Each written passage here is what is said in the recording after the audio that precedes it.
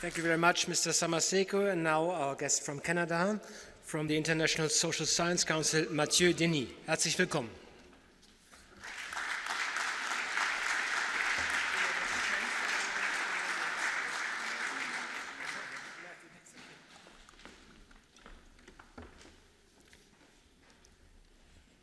Herr Minister, Herr Bürgermeister, Herr Direktor, Professoren, sehr geehrte Gäste, Kollegen, meine Damen und Herren. Unser Präsident Alberto Martinelli kann heute leider nicht mit uns sein. Es ist aber für mich eine große Ehre, an diesem wichtigen Ereignis heute teilnehmen zu dürfen. The International Social Science Council is proud to associate itself with the International Council for Science and the International Council for Philosophy and Human Studies, and of course with the International Geographical Union in proclaiming the International Year of Global Understanding. This will be a year dedicated to understanding how global and local phenomena connect, impact, reinforce one another. A year to show what science can do and must do to ensure that we, as human societies, but also as a global species, develop solutions that would help solve the challenges that our actions have contributed to create. Now, contributing solutions, of course, is a bold program. And to a certain extent, it is a truism to say that we live in a world of complexity. We live in a world where climate and environmental change can no longer be disentangled from societal processes of economic crisis, of political discontent, of corruption. We no longer have the luxury of privileging priorities over others. We must act upon all of them at the same time. This, by the way, is the main message, the main reasoning, the vision behind the Sustainable Development Goals. Unfortunately, our knowledge and science systems are still too much confined within certain boundaries. Now, already in 1959, C.P. Snow had called our attention to this problem in his famous lecture, The Two Cultures.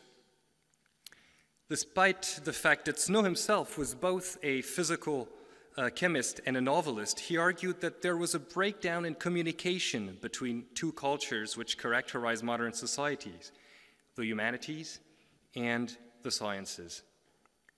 What's more, he argued that this polarization was an obstacle to addressing key contemporary problems. Now, Snow himself was never able to decide whether the social sciences could become a bridge between the humanities and the sciences, or whether they represented a third, autonomous, if you will, culture in and of itself. But whether there are two or three or more cultures is irrelevant. What is relevant is that organizations like ours, the international councils, the international disciplinary associations, organizations who claim to represent the voice of science at the global level, are drawing the conclusions for their action of the complex interactions between the natural, social, and cultural phenomena. The global community of scientists and scholars can only help the world get its act together by getting its own act together. And this is, I think, why the International Year of Global Understanding is so critically important, because it is bringing us all together.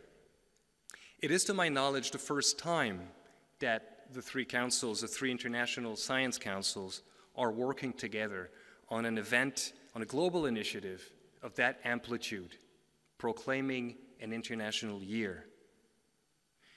And over the course of 1 year, ladies and gentlemen, in all parts of the world, IYGU will show how the social, natural, and human sciences are working together to help create a diversity of paths towards sustainability.